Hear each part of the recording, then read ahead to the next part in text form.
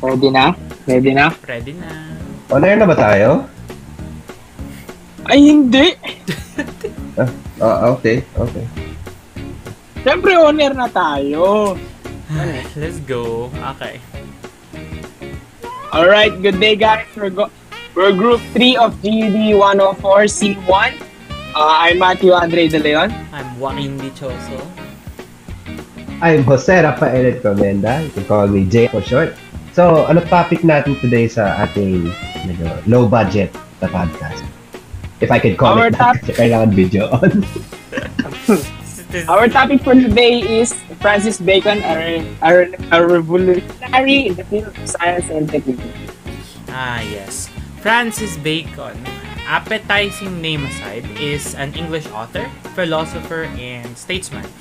He was born on the 22nd of January and in 1561 in the Strand, London, England. Yeah. And he died 65 years later on April 9th of the year 1626. He was also married to a woman named Alice Barnum. Medyo fitting yung name na, diba? Bacon and ham. Let's go. Na all my soulmate na. Tas like pangalan pa lang ano. Anyway, more on Francis Bacon. He is someone who has revolutionized the way we do science today. It really makes you think about what kind of gizmos and inventions were being made during his time and how his knowledge and approach was viewed at the time. Because like, sipin nyo, diba? In a society that is dominated by both the government and the church, it's really hard to like present your ideas forward without being ridiculed for it. And ayun nga, no? So the main theme about Francis Bacon is doubt, as you'll figure out later. And ayun nga, so ayun. Many doubted him, but look what's happening now. Yeah. Diba? Anyway, speaking of, what made him think of discovering the scientific method? Did he just want to challenge Aristotle, or because he was bored or drunk, or did he really see something wrong with what was going on with society? Yeah, alcohol can go a long way. Yeah. Great question. Not sure about the hypothesis, but it's a good start. Francis Bacon was a man. He was also very much interested in the inventions and discoveries of his time, like the printing press, gunpowder, the compass, and such and such. He marveled at the idea of improving lives and simplifying activities. He was always motivated by discovering the truth behind institutions and believed that philosophy should have practicality. So racist pala siya? Yes, You know that? actually. Francis Bacon believed in the theory of epistemology. Epistemology? Okay, alam ko yan. Okay. Epistemology is the belief that knowledge of our world should come from careful data gathering and collection with our senses. Basically, an expanded form of Aristotle's syllogism. Tama ba yung pag-pronounce ko niyan? Yeah, I mean, there's two L's, so like, maybe it's syllogism, but you know what? Anyway, regardless of the pronunciation, that is actually correct. Why am I holding this? Anyways, you catch on quick, so ayun nga.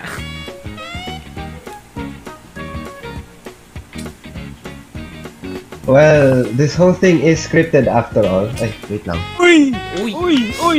Sorry about that. Jer has a tendency to break character. Hey, don't make it worse, okay? Anyways, yeah, Francis Bacon believed in epistemology. So, ayun. Now that I think about it, ano yung ginawa niya para sa modern science? It makes it seem like that he just criticized Aristotle and then just expanded his work. So, are you sure it's not just a plagiarizer like Sigmund Freud or someone of the sort? It's a bit of a hot take there. My fourth wall-breaking friend, Francis Bacon, is the father of the modern empiricism. You know, the scientific method. He was one of many brilliant men behind it. You know what? That's right. You see, Inductive reasoning to Francis Bacon was all about close observation in the name of the scientific discovery and knowledge. The crux of his empiricism were that scientists should be more methodical and skeptical when they approach science, to ground them in reality. Diba? So, ba yung tinatawag nilang Baconian method? Or Baconian method? Yeah. You know what, let's go with Yep. Baconian kasi parang sarap pakinggan, diba? Yep, the Baconian method is a more skeptical approach to science. This view did not catch on, sadly. I see. But even if the Baconian didn't really stick, Francis Bacon still had a long-lasting contribution to the scientific method. It revolutionized the way we do science today, Yep. surprisingly. And it's all thanks to Francis Bacon that we can make practical applications to science and understand our world more efficiently. Because if you have doubts, you're gonna look for answers more properly. So, ayun. Exactly. Yeah, kasi what was it like back then? This happened. Okay, God did. Okay, Yeah, like that's it.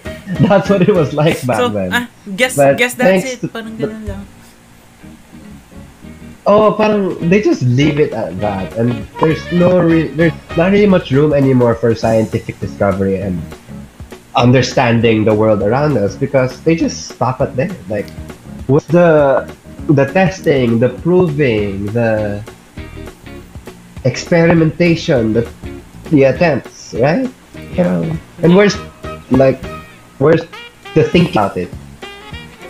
Yeah, kasi like dati So- nung like 15th century, wala pa tayong super like concise na scientific method. So most of the experiments and researches back then weren't really the most productive.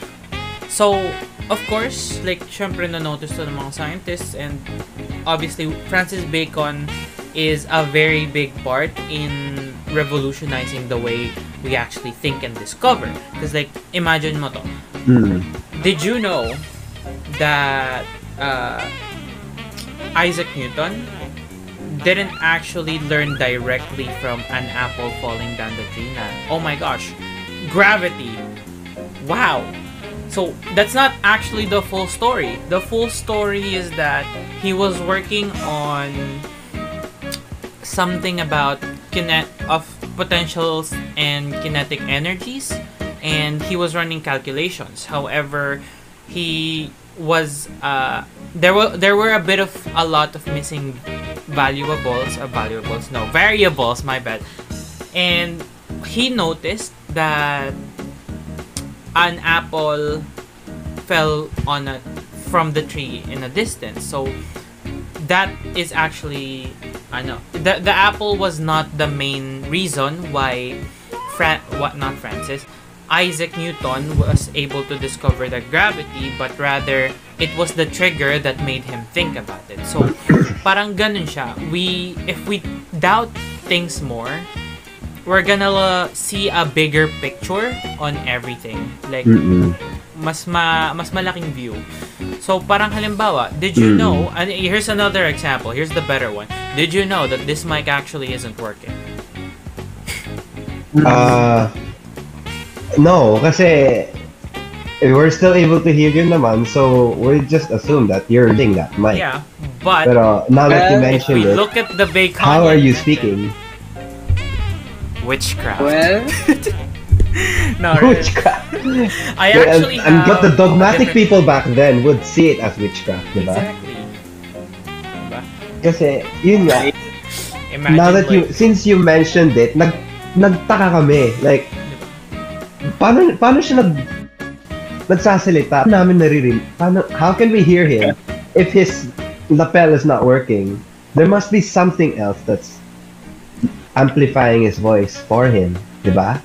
Yep. So, yun nga. So, again, another example is let's use the airplane as an example. So, if we thought like the people before Francis Bacon, we probably would have said, stick some planks on the sides of an object, throw it, and it will fly, and it will go for a distance and then fall down.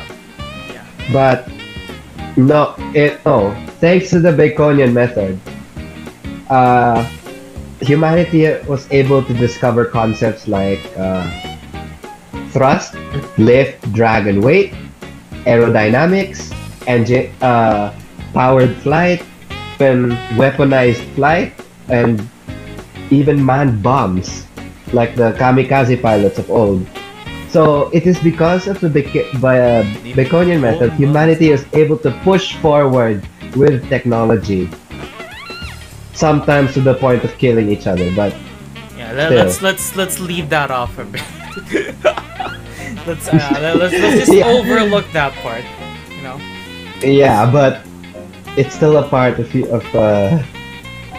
something that the Baconian method, that Francis Bacon is contributing to. Because in a way, if you think about it, the way we do things now and the stuff that we invent today, all stemmed from a question, a need, and a few experiments here and there, and trials and errors. So it is because of Francis Bacon that we're able to kind of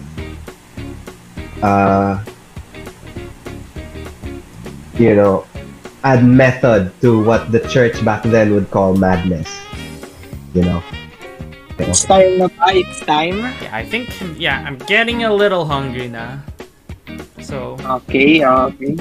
Well, that's it for today's podcast, guys. I hope you guys enjoyed our little pero pang napahaba. dami na pag-usapan. Pero sana nag-enjoy kayo about kay Francis Bacon. See you guys soon. Bye-bye. No. Anyways, like God, guys, all this bacon talks really making me hungry. Tara, kain tayo. basta libre mo. Oh, ikaw nakaisip eh. Yeah. Oh my God. Ay, nako. Di magtatagal kasi napiliglo na ulit. I'm gonna be broke. You know what guys? Bagong experiment natin. Kailangan maubusan ng pera si JR. Tama! Application ng ideology ng pera. Nice. Anyways, Let's go. thanks for watching the Ay. podcast. Bye-bye. Thanks for listening pala, not watching. Pero hindi naman to podcast, so whatever. I mean, I guess it is kind of a podcast, so bye-bye. It's a vidcast. Oh, it do be a podcast.